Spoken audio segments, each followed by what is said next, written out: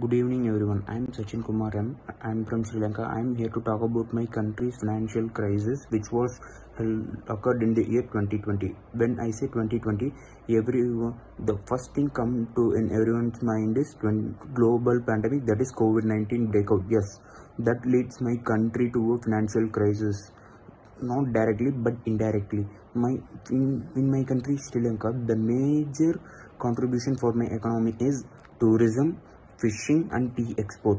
Due to global pandemic, there is no export of tea and fishing, and the footfall of the tourism also reduced drastically, which leads to an economic crisis in my country.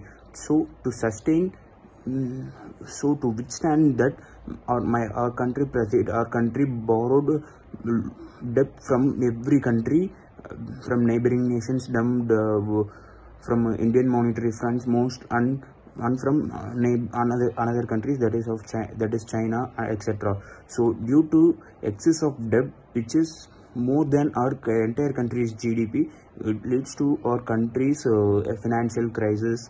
So due to this, the inflation has been suddenly raised. That is, the price of 1 liter milk. The price of 1 liter milk is of 450 rupees something. So excess debt, that is more than our GDP, leads my country to a financial crisis.